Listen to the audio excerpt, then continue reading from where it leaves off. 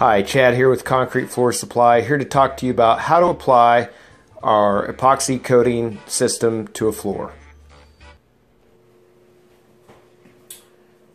Chad here with Concrete Floor Supply, and what we want to talk about in this Whiteboard Wednesday video is applying epoxy, and in this case we're referring to our epoxy flake system or our epoxy color on color system.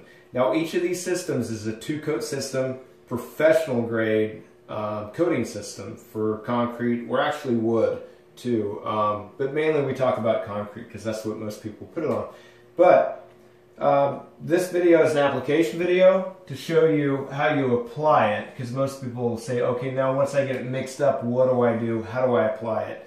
What methodology do I use to apply it to the floor? Well, it's pretty simple, and we're going to use a simple solution that we've used for over 10 years to help you with that. So let's just pretend this is a garage, because that's what a lot of people want to do, is coat their garage.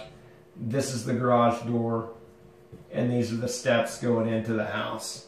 So what you want to do is set up your mixing station right outside the garage is what we recommend. And you're just laying a tarp down, and you've got an extension cord here with your drill, and then all your products sitting right there. So after you have it mixed, where do you start? You just don't dump it on the floor and spread it around, right?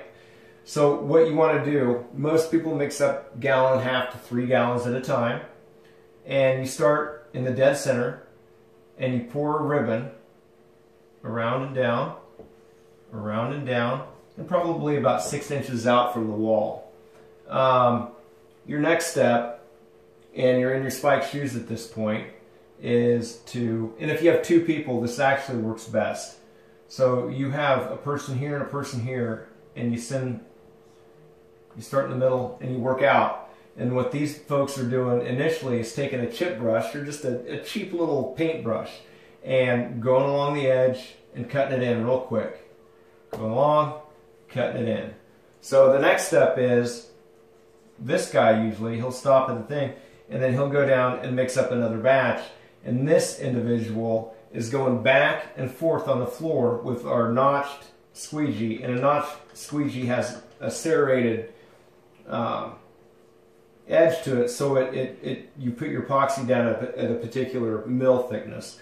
But anyway, walking along in spike shoes, spreading out the epoxy throughout the entire floor, grabbing this on the edges, going back and forth and spreading it. This is already cut in.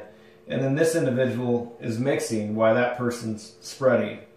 Well, what happens is this person will be done mixing, and this person will end up right about there. So you pour more epoxy out and do the same thing over and over again. Pour it out, cut it in. And then once you got your floor laid out, it's very simple. You're taking typically an 18-inch 3/8 snap roller.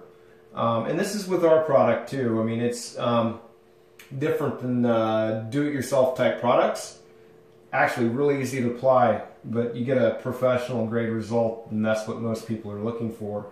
So then after that's done and the epoxy spread throughout the entire floor, you'll find that it just levels out on the floor. But you'll want to go back through and walk through it with your spiked shoes and do some up and backs with the roller and lay it out. So that's how you apply epoxy. After this, you can choose to just leave it and then put on another coat of gray, tan, or whatever, or you can broadcast flake into it. That's a different video and a different instruction, but that's how you install our epoxy.